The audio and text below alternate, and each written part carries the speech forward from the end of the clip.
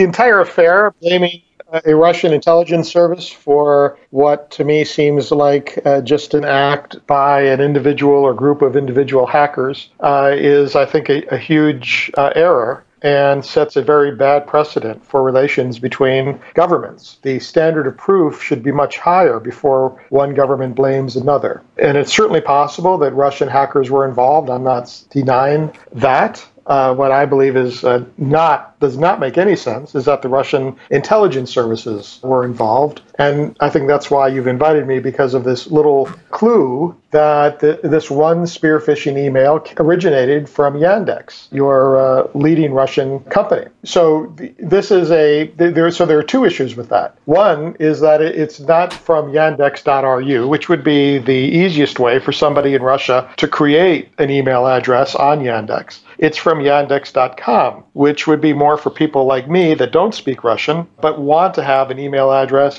with that particular Russian company. So what struck me when I first saw this bit of evidence was, well, why would a Russian intelligence service use Yandex at all? In other words, why would any intelligence service anywhere in the world do a secret operation and do it from their own servers or from a company in their own country, or use tools that have already been attributed to Russian developer, or leave any other obvious clue? It just doesn't make any sense. But particularly that this email address was created in yandex.com, the only person that would have the motivation to do something like that is a non-Russian speaker, which suggests to me that there are people involved here that have nothing to do with Russia or the Russian government. I agree with you. You know this field quite well, but it really seems as if this is the only particular point that people are talking about, then it's pretty weak. I mean, what if I just created an email address at Gmail and said, I am not the CIA at gmail.com? I mean, does that prove I'm not the CIA, or I am, the CIA? I mean, I don't know. There has to be other data points, IP addresses or other tools that people could use to be able to definitively figure it out, right?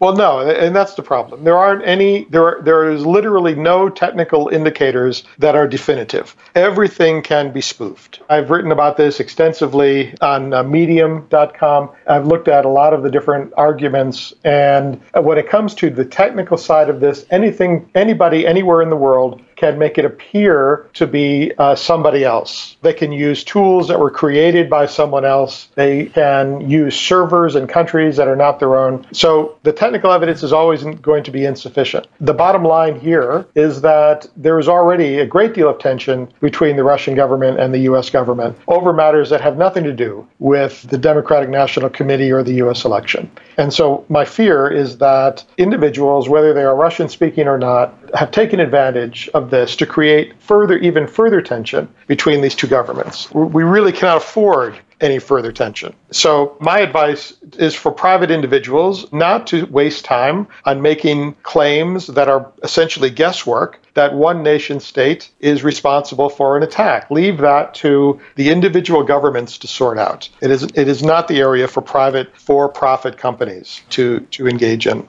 You raised a couple of interesting points there. You talked about tensions between the U.S. and Russia at the governmental level. After that, you discussed basically guesswork, and you talked about various, I don't know, it essentially comes out to being talking points, and those talking points really fit into what, really fit into what the DNC is putting out there. And, maybe they're true, maybe they're not, but at this point in time, they've really crafted their message to fit into their political, agenda. With that said, the DNC, okay, they were hacked. I don't think anybody's disagreeing about that. But if I remember back to the summertime, they didn't go to the FBI. They didn't go to the CIA. They didn't go to the NSA. They went to a private for-profit company. I believe it was Counter-Strike. I mean, why didn't they go to a counterintelligence group if they feel they've been hacked at a state level? I'm sure that they did call the FBI, but it's not the FBI's job to investigate for a private company. So the FBI will investigate if it's a criminal matter.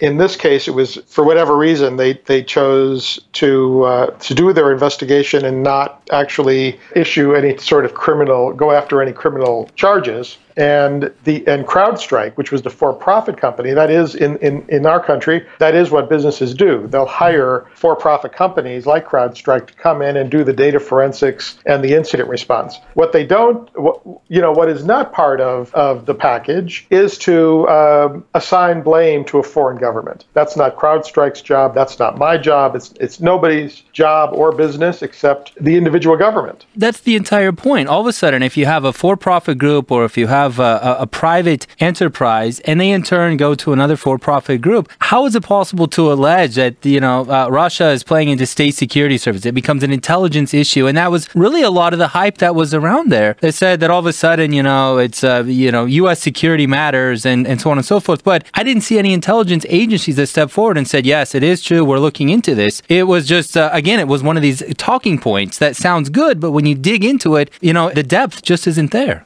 That's right. That's exactly right. When you dig into it, it falls apart. And, even it wasn't necessarily even that the DNC was hacked. Assuming that an intelligence agency in Russia was responsible for that, that's nothing more than an act of espionage. That's what we all do. The NSA does it. Every country in the world engages in cyber espionage activities as part of their mission. So there's really nothing wrong with that. What the U.S. government took offense at was the idea perpetrated by CrowdStrike and by Threat Connect and by other cybersecurity companies in the U.S. that this was more than that this was the release of the documents to WikiLeaks in an attempt to influence an election. So now you not only have to show that Russia was responsible for the hack, you then also have to show that Russia was responsible for this subtype of operation, an influence operation meant to change the course of the U.S. election. And now you're just in, Alice in Wonderland territory. My take on this is pretty easy. Number one, the original statement from CrowdStrike said, it was also one of these sounds good stories, but, when you look into it, falls apart. They said, only our files on Trump were hacked, the actual donor data, and everything that's important, that's still safe. Nothing to see here. It was just a small amount of information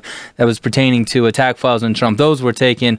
But talking about influencing the elections here, look, regardless of how this message got out there, this revealed the bad behavior of people at the very top that were conspiring to effectively, move the discussion in ways that it naturally wouldn't have gone. That is what these emails were about. And so if you say it's influencing the elections, they were already doing that. And just because their bad behavior was revealed, that doesn't change it. Well, the thing is that it's okay if we influence our own elections. It's not okay if another government tries to influence our elections. I think that's the thing. And frankly speaking, I think that story is ridiculous as well. I don't think that Mr. Putin really cares who takes the office of president. He'll be dealing with whoever it is, and that's just the reality of politics and international diplomacy. But to actually, mount not one, but two intelligence operations, because that's what CrowdStrike was claiming, that literally two different Russian intelligence agencies were in the DNC at the same time and didn't know each other was there, and to use up those resources, especially during a time when at least one of those agencies, the GRU,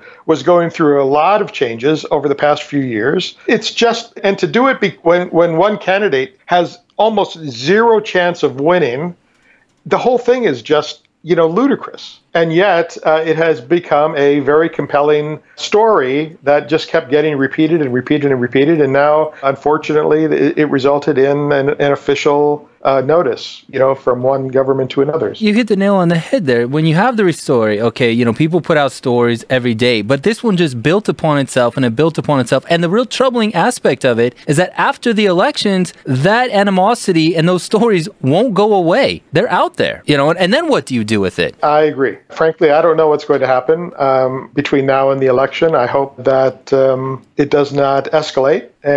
But what worries me is that we have set a precedent. So on the basis of extremely weak, in some cases not even evidence not even in existence, the U.S. government has formally accused the Russian government of this activity. And that sets the bar very low when it comes to establishing state control over non-state actors. So this could turn around and hurt the U.S. government later because another country could say, we are now accusing the U.S. government of doing something on the basis of very weak evidence or evidence that's at least as compelling as the one used to make this judgment against the Russian government. So, we've really created, I think, a dangerous precedent here. And I'm hoping that at some point in time, this either gets reversed or at least is acknowledged as something that should not be considered as a precedent.